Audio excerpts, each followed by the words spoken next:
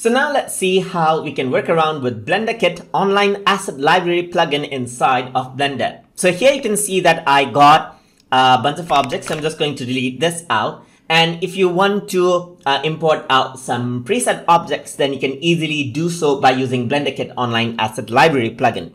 So for that, first of all, you need to be connected to the internet so that the Blenderkit asset library can be accessed. So in order to access it, I'm going to go around over here on to edit, and I'm going to go to preference. And first of all, what you need to do is turn on the 3D view Blenderkit online asset library, as you can see right here. Once you enable it, you can see that you can access out different things like models, like materials, like brushes, as you can see. So let's go around into model right here. And then in the model, I'm going to type in, let's say, house, and press enter right here.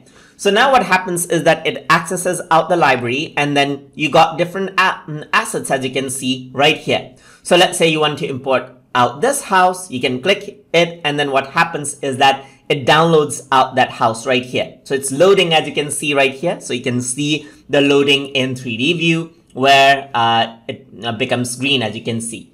So depending on your internet connection speed, this might take a while. So I'm just going to fast forward in my case.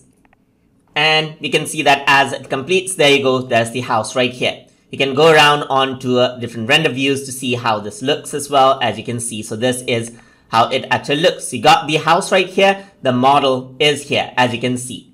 So now what you can import is you can import out models, and you can also import out other things. You can see that you got the texture and everything else right here, and you know, like the models looks really good as well. So you want to quickly import out things right here for animation, and then for different things like testing and so forth, you can use the Blenderkit online asset library right here. As you can see, everything is here, right here, and there you go.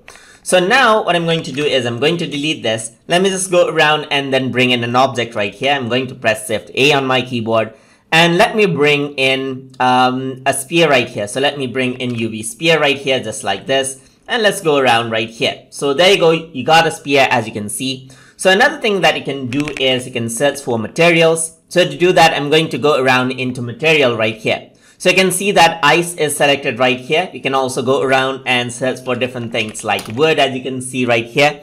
And then what happens is that it brings in relevant textures that you can use. So once you go around and then click, what happens is that the texture gets loaded up, as you can see right here.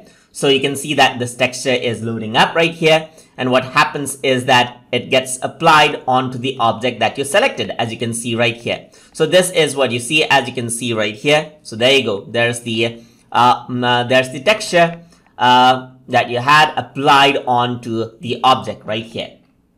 Another thing that you can apply is brushes as well. So you can import out brushes. For that, I'm going to go around and create a new sculpting project right here. So this is what I have. So instead of models, let me just go around into brushes right here, just like this. And once you do that, you can see that the brushes, different kind of brushes loads up right here. You can also search for the brushes you want right here. Let me just go around and see what brushes you have.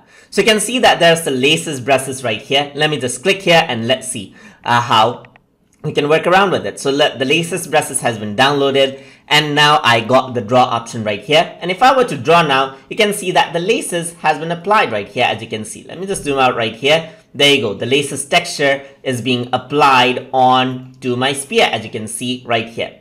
Similarly, you can go around right here and select out different brushes right here, and then similar strokes get applied, as you can see right here. So you can go around into brushes right here according to how you like it. So there's punk belt, as you can see right here. And once I click on it, you can see that the punk belt is being drawn out right here. So you can see that you can go around, work around with the detail, or you can just go around, brush around. And you can see that you got all the details right here, as you can see right here. And it's much more easier.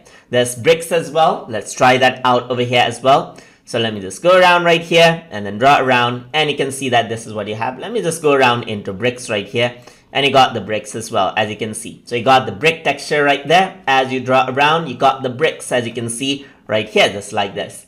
So that is how you can work around with Blenderkit online asset library to bring in different assets inside of Blender.